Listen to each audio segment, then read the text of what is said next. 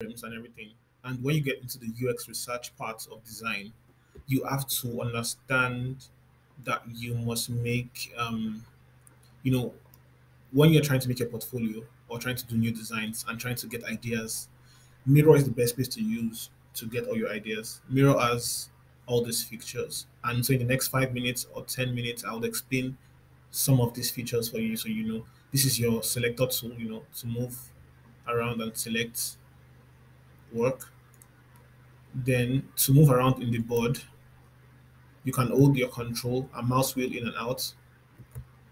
Then hold shift also does the same thing. Shift, holding alt and also does the same thing too. But if you want to move up and down, you right click to move around the board.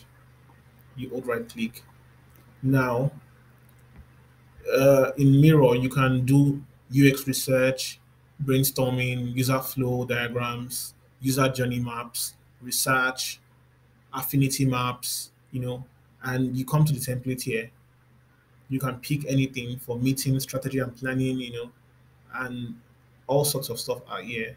You know, if you are trying to come up with new ideas, like a mind map for an idea, you can use it for a flow chart for UI design. You can simply just select this flow chart, for example, and use it and allow it load. So this could be a user. Okay, it shows you how to use it. So it says shape library. We have all the shapes we need here in the flow chart. So I will just close all these ones.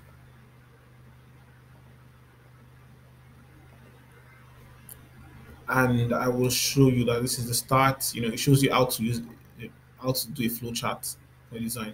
To add more shapes, you can just select them here, and you can always connect your, always choose more types. This one's are for premium users, and anyway, this is how to use the templates section. This is the text tool. You know what text tools are. You press text, and you're able to write something.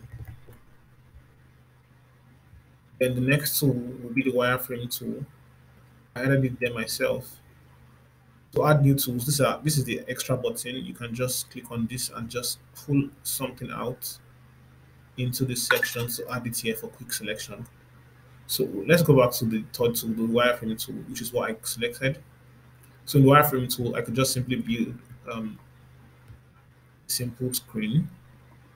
If I come with components, I can duplicate. I can simply duplicate this design, and I will just hold Alt actually to duplicate this, or you press Tab. You select and you press Tab.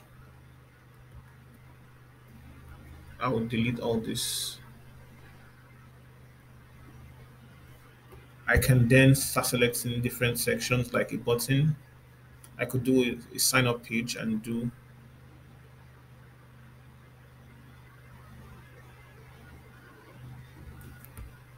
get started.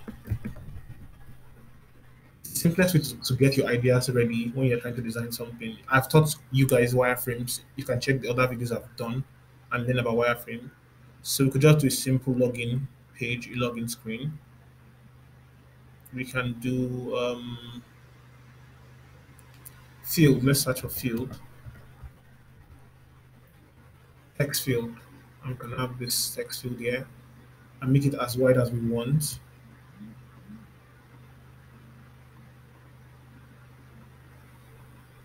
Then duplicate it with Alt.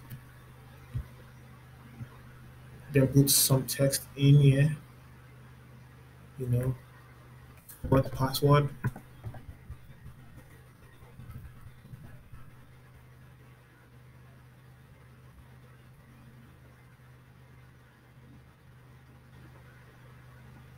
And just add it here. You know, this is how to use Miro. Then we can check other things. When you're working with a large team, using Miro is really nice. You could always just, use this tool to get shapes, basic shapes. Use a sticker, for example, to write notes. You are talking about your problems in your design. Let's say you're saying, okay, um, make a minimalist list design. If you're working with a team and they're trying to give you instructions to do, or you're trying to write a user problem for user research, you can use Miro for that. Then when we come to this place stickers, you can always add stickers. So we could put a thumbs up